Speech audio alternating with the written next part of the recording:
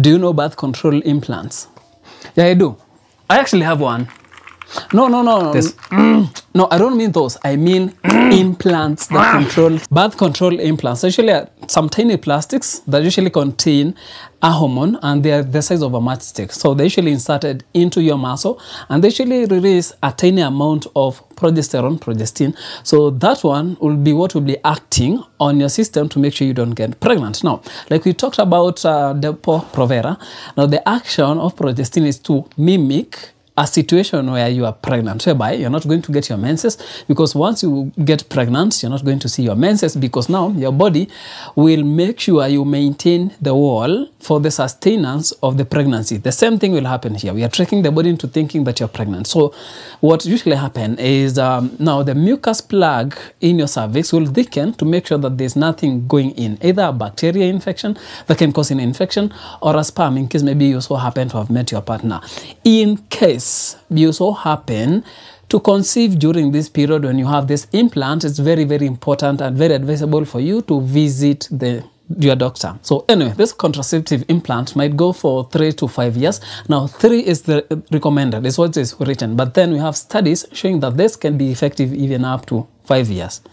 And this is one of the most popular one, because now this doesn't give you the effects of the Depo Provera that you get, and also it alleviates the fact that when you're taking the pill, the daily pill, sometimes you might forget, or maybe you don't want to swallow something on a daily basis. So this might be a good thing, because once you get that shot, it will take you 3 years, and an added another, in case maybe you don't remove them, and it's not recommended. It's usually very important for you to, after 3 years, get that removed and have another one being inserted.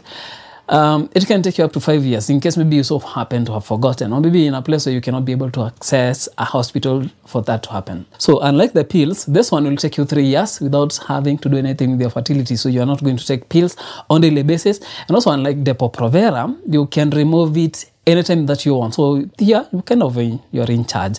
So in case you feel that maybe you are having some side effects of the drugs, you cannot be able to continue, you can just go to the hospital, have that removed. They'll just make an incision there and remove it. Okay, when it comes to now insertion, what usually happens here is they might apply a local anesthesia there, and then there's a needle, a special one, that will be used to push that implant inside. So you're not going to feel any pain, any discomfort. Okay, there might be some, because now that needle is a little bit larger, because now that matchstick-sized plastic will have to go into your inside you, and then after that, then you're done. After the pain goes, then it's totally, it disappears. But then when it comes to now removal, they might also apply a local anesthesia, and then an incision will be made, and then it will be removed. So once you remove that, then fertility comes back almost immediately. But some few cases, it takes a little bit longer, but this cannot be compared with Depo Provera, which can take up to 9 months, sometimes even going to some years after you remove it to regain your fertility. So this one is way better compared to Depo Provera. Now, there's several things you also need to understand. This goes for 3 years. And it can extend to 5 years, but then the recommended is 3 years. Now, like I said, something that you really need to understand is this one usually gives you some slow and low doses of progestin, and this is what will act on over the time. But then when it comes to the shot that usually get like Depo Provera, I keep giving an example of the same because this is the most commonly used and banned in some countries. In case you get that, you are getting a higher dose when it comes to now the shot, that injection. Now, the implant will give you tiny doses over a long period of time. This other one will give you a lot of that within a short period of time. And in case maybe you start reacting to Depo Provera, there is no coming back. You'll have to wait until the effects wears off after those 3 months.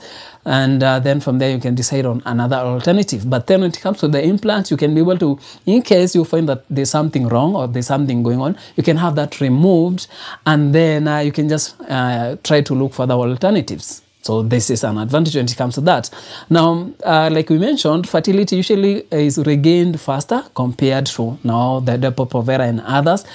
Okay, the same case can happen to even the pills, but now the pills, you'll have to take that on a daily basis. Anyway, we have several people who cannot be able to use this. In case you are pregnant, make sure you avoid this as much as possible. Like we said, it can contribute to you getting complicated pregnancies. And also, you can be prone to blood clots. Yeah. So if you usually have issues with your coagulation, it's good to just avoid these ones. And also if you have unexplained vaginal bleeding, now if you don't actually know the cause of your bleeding, then first of all, stay away from contraceptives that are hormonal. Go to a doctor. First of all, get to know exactly what's going on. And then from there, then you can know exactly what to move on from. Now, we have people with cervical cancer or those who are allergic to the contents of this implant, including the plastic. In case you have an allergic reaction to that, then can be bad for you. So it's good to make sure that you don't have any of that before you procure this one. Now, we have several side effects. We've talked about the advantages. By the way, this is one of the most popular methods people usually prefer compared to using the shot, compared to using the pills and using the emergency pills. So it's one of those. Emergency pills are emergency pills. They are not for long-term use. So just make sure you don't use them for a regular control of birth. Now, we have side effects. The first one is, okay, not side effects. Let's say I'm going to combine them like side effects with risks. Now, sometimes it can lead to some people getting ovarian cysts. Yes. Now, remember we talked about not ovulating. So if you're not having that ovulation, it means that now that egg will have to remain in that ovary, and we might have people being affected by this because they might end up accumulating a lot of those cysts, and then they kind of transform to polycystic ovarian syndrome. Now, we have weight gain, and this is usually, even we mentioned this when it comes to Depo Provera. Now, you might gain weight. And you know the reason why, because now we trick the body into thinking that you're pregnant. So mostly, even when you observe, majority of the people when they become pregnant, they usually add a lot of weight. This is mostly due to progesterone. And this is one of the reasons why you're going to gain weight when you start using this implant. Now, we have others, a tiny percentage that will lose weight. This is kind of an outlier, but it's possible to get that. We have nausea. I remember, like we said, once you get pregnant, there will be those symptoms like the morning sickness. So some of that will be bought into now this what the implant after you start using the implant. We have nausea. We have frequent headaches. Now, for the frequent headaches, this is mostly due to the expanded volume of blood. Now, remember, once you become pregnant, your body will have to it has a tendency of increasing the amount of blood that you have. So the blood volume will increase the pressure that you have, and this pressure will create that in the head. Now, we have other risks like the implant getting into the blood vessel. Now, that can block the flow of blood, and this can lead to the issues that comes with that. Now, we have damage of the nerves. In case that when they're inserting that, they kind of come across the nerves, and that's damaged. That can lead to now the issues that comes that now maybe the nerve was connecting to some of the fingers that you have here. You might find that they're not good. They're not functional because now the impulse cannot get all through.